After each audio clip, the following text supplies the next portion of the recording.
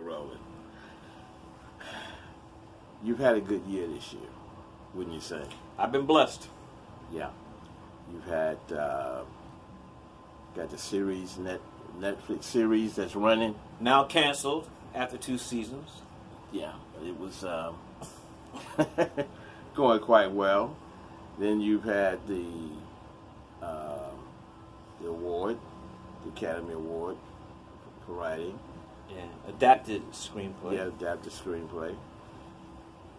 A couple of nights ago, a few nights ago, named honored on a sound stage, being honored My tonight. brother Tyler.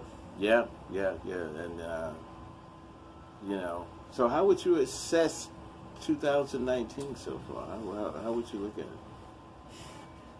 As Frank Sinatra as Frank Sinatra sang, it was a very good year. Now, that's one of my favorite Frank Sinatra songs. I love, my man, Frank Sinatra. Yeah, Hoboken, New Jersey. Yeah. I'll tell you why it's one of my favorite songs later. I grew up. My mother grew up listening to. My mother would play Frank Sinatra and Mel Torme in the house all the time. Good. Now the series is canceled, but are you working on anything else for streaming? And what made you decide to go that route? It was my wife's ideal. Tyne Lewis, it was her ideal to make a series like She's What Happened. So it was her ideal. Okay. And we're all very disappointed that Netflix chose to cancel the series after 2 seasons. We felt that, we were planning at least for 3, because we were been told that the second season would not last. We would have written it so it was a finality. It just ends now. It's like it just ends. So hopefully, God willing, we'll be able to come back and revive it someplace else. Because there's too many people who love that show, and I get emails and texts and stuff just on Instagram that they love Nola Darling. They wanted to continue. Yeah, and a real good young cast, great cast. Yes, gelled quite well. That I thought. I'm very proud of it, and I just think that whatever metrics, whatever Netflix has, they're wrong on this one.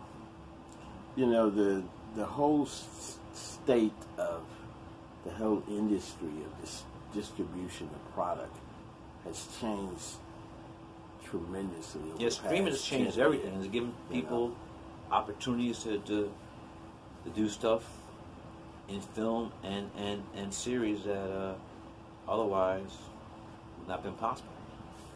The biggest example is the new epic film by Martin Scorsese, The Last Irishman. Every studio had turned that film down because of the budget, but Netflix, gave him the money. What's the budget on it? Near $200 million. Near 200 million. 200, because the whole de-aging process they had to do. Right. They had to make De Niro, Pacino, Pesci looking younger. 40 years younger. Old Joe's back on the scene. Oh, he's great in the film too. Okay. He's great. Okay.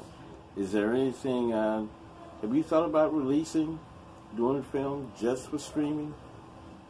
Then or do the movies? Well, my new film, which we're in post-production, is called The Five Bloods.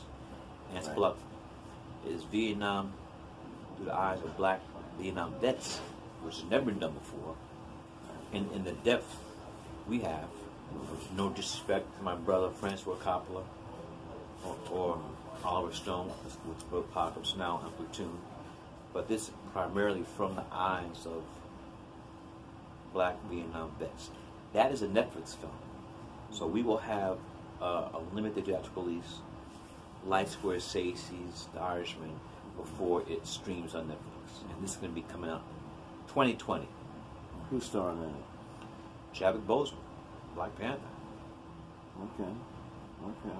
Any new fresh faces? Because you've always been good about finding these new actors and actresses, and next thing you know, a few years later, they're like, headlining stuff, and like you've always been good at doing that.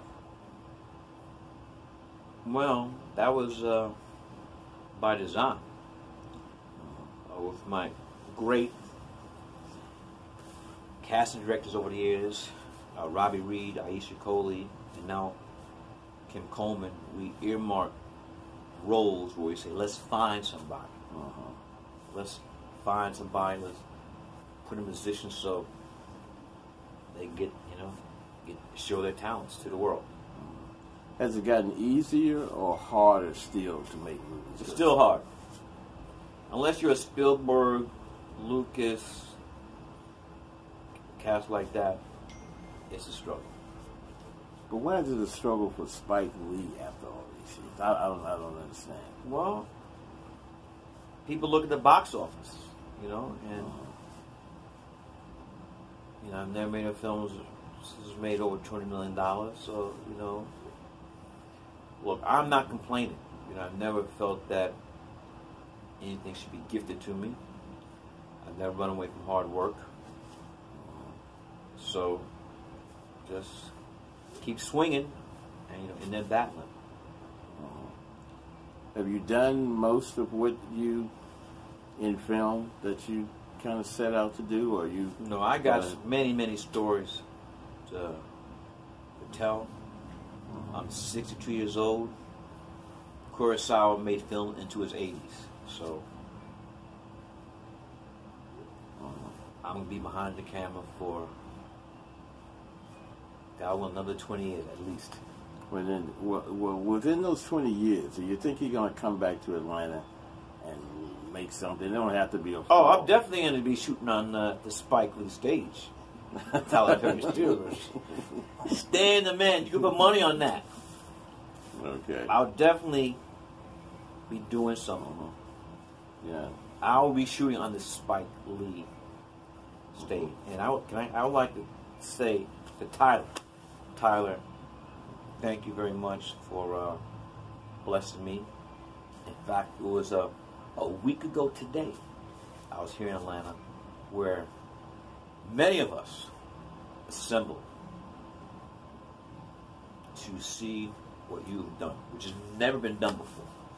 What you did, in fact, I swear to God, I was speaking to Denzel Thursday, and we were talking like we had never seen anything like that before.